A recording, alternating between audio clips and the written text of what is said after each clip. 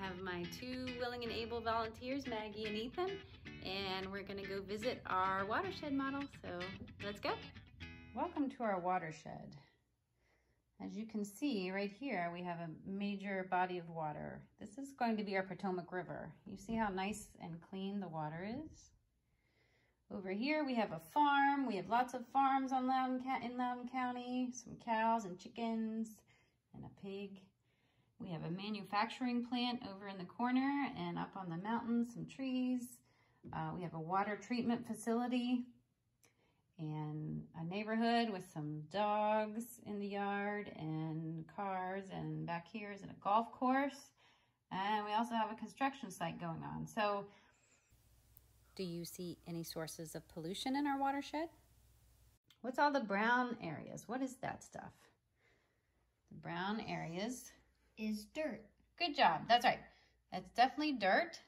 And dirt or soil or sediment is a potential pollutant, because think about it. What happens is if you're a farmer and you're plowing the fields, or if you are a construction worker and you're digging up the land, or you've cleared trees off of the mountain, we're loosening up the soil or the dirt. And with rain, that dirt will get washed away. Think about it. When we remove any vegetation, the grass, the plants, the trees, anything like that, and leave bare soil, that soil has an opportunity to wash down into our waterways, which causes a problem. So let's add some soil. Go for it.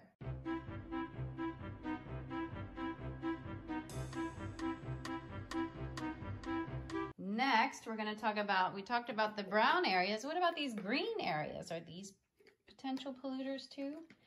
So over here, remember, we have our golf course, and here we have our neighborhood. So the way we keep a lot of our yards and golf course, and even over on the farm helping our crops grow, is to add fertilizer. And fertilizers have nitrogen and phosphorus in them to help plants grow. However, sometimes the problem with fertilizers is that we add too much fertilizer to our land, or we put it on right before a heavy rain, and all those nutrients get washed into our waterways. So, Mr. Ethan, can you help me out?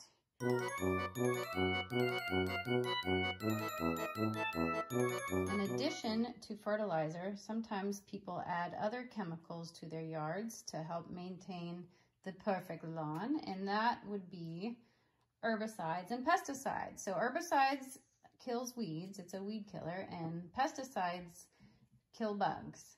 So the problem with these is when we put them on outside and the rain falls, the residue from these chemicals can wash into our waterways. So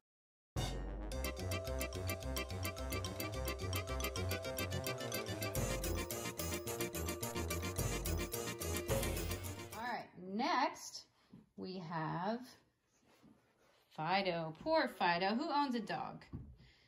Think about how many dogs there are in Loudoun County. If you even just think about where you live, how many dogs you see every day being walked and going to the bathroom. And it's wonderful and awesome and great when people scoop the poop, but oftentimes that doesn't happen, and our animal waste can end up in our waterways. Another source of animal waste is our farm. And if you see right now, our farm animals can freely enter our waterway here. And if they are in the waterway on a hot summer day to cool off, to take a dip, they can go to the bathroom in the waterway, thus polluting our waterways even more by directly going to the bathroom in there. So animal waste can be a problem. So let's add a little bit of dog poop to our neighborhood, because somebody didn't pick up after their dog, even on the roof. Yeah, okay. And then over here on the farm, in the Farm Creek area, good job. Nice, thank you. Thank you very much. All right. Next, we're going to talk about our cars. So, have you ever been walking down your street or seen in a parking lot some black dots on the road? That oftentimes is where a car has leaked oil onto the surface of the road or parking lot.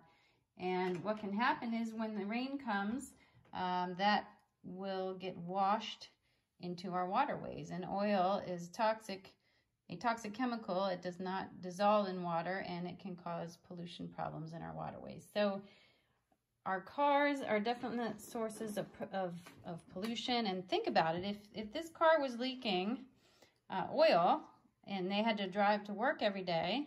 Let's see if someone can drive the car to work. Oh yeah, there we go. Helpers are jumping into action here. And it goes over to the factory. Guess where they're spreading the oil? All over Loudoun County, all over our watershed. So let's add some oil.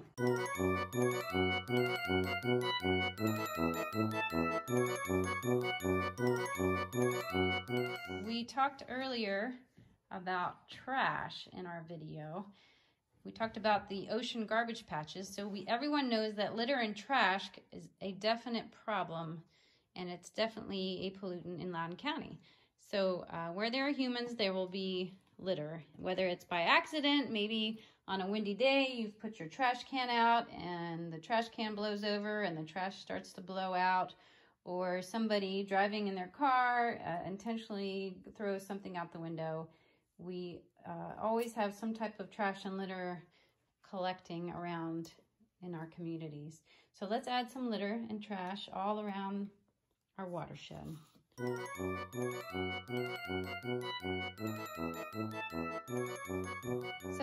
So far we've talked about dirt or sediment and car oil and fertilizer and animal waste and some chemicals like herbicides and pesticides and litter. That is considered non-point source pollution.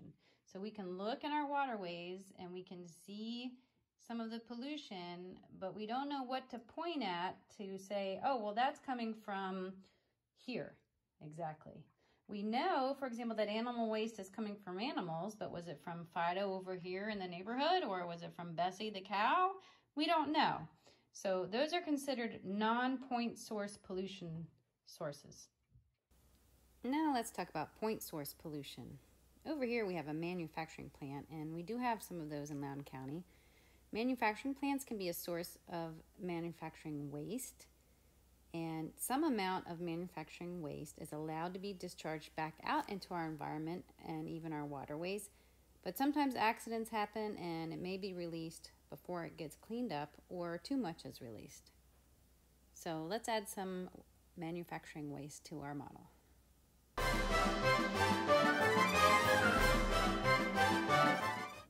Here is another point source pollution source, and that's our water treatment facility. Remember, that is where, if you live in a suburb or city, you will likely have sewers that lead to a water treatment facility, and that's where the water that we use in our homes gets cleaned up before discharging it back into our waterways. Unfortunately, sometimes due to malfunction or in some older systems when heavy rains occur, untreated water, or basically raw sewage, ends up back in our waterways. All right, are we ready for the fun? So now we're gonna make it rain, and we're gonna get to see how the pollutants that we just added to our watershed get washed down into our bodies of water. So let's get started. Here comes the rain.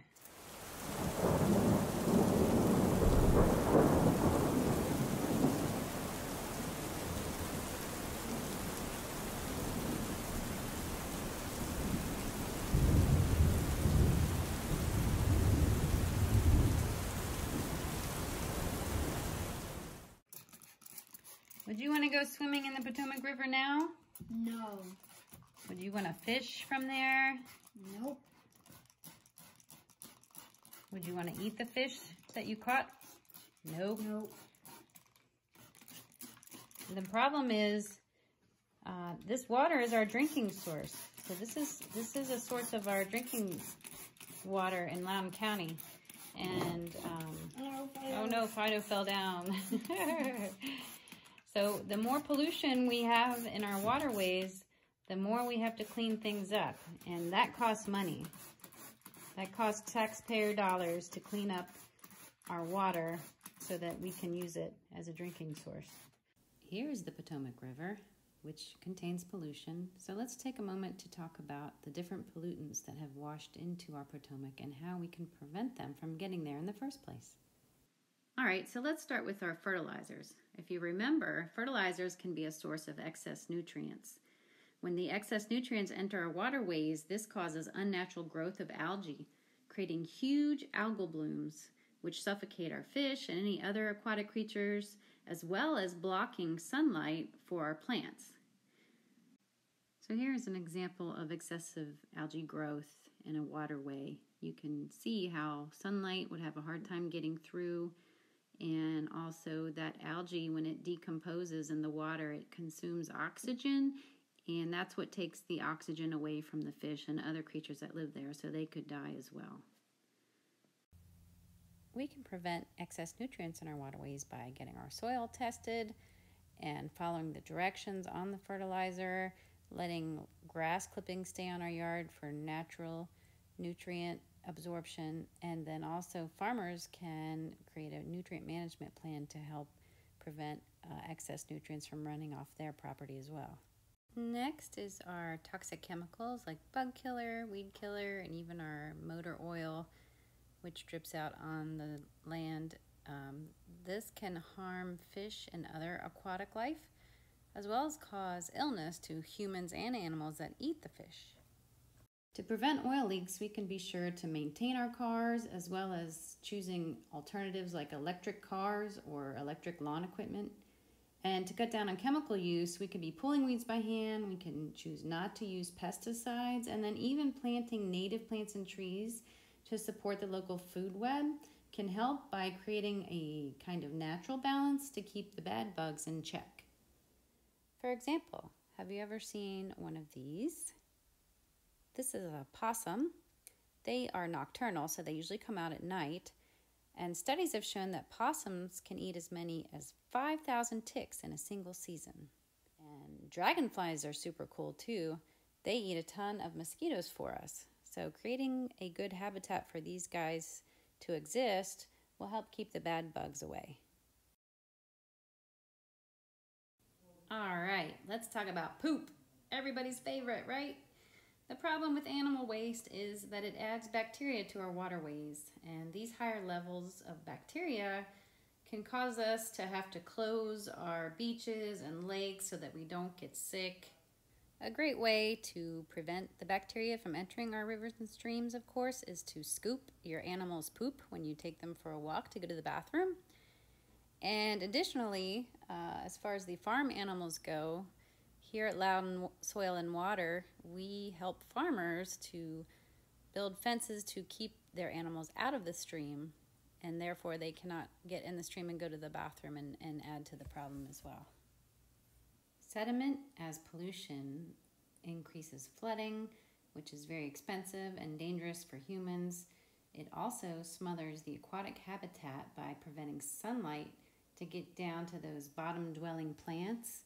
It also clogs fish gills, making it hard for them to breathe, and then can smother eggs and bottom-dwelling life. Finally, we have our jellyfish. Oh wait, that's not a jellyfish, that's trash in our ocean. And you can see why that might be a problem in our oceans, because to some creatures that trash floating looks like food. Especially, for example, sea turtles love jellyfish, and doesn't that look like a jellyfish to you?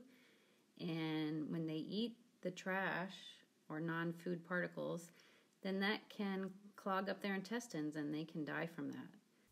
So how can we help this little guy? We can keep trash and debris out of our waterways by practicing the 3 R's. The reducing, reusing, and recycling, which you've probably all heard of, can help keep less trash from entering our world and therefore decrease the amount we find in our waterways. Doing things like using reusable water bottles instead of plastic ones, reusable bags instead of plastic bags, recycling our trash as much as possible. These are all good ways to practice the 3 R's in your home. Congratulations! You have reached the end of the video, and now you know everything you ever wanted to know about watersheds, right? Well, good, because it's quiz time. Is this a watershed? This is Harpers Ferry, West Virginia, which, by the way, is a really cool place to visit if you haven't yet. But this is where the Shenandoah River merges with the Potomac. Is this an area of land that drains rainwater and waterways to a body of water? Yes, it is obvious with this photo. How about this land, though? Is this a watershed? Of course it is. You knew that, right? And how about this? Arlington, Virginia, with Potomac River in the background. That's not too far from us, down close to DC. Is that a watershed? Yes, we all live in a watershed. Well, that's a wrap. Thank you for learning about watersheds with me today, and take care. Bye-bye.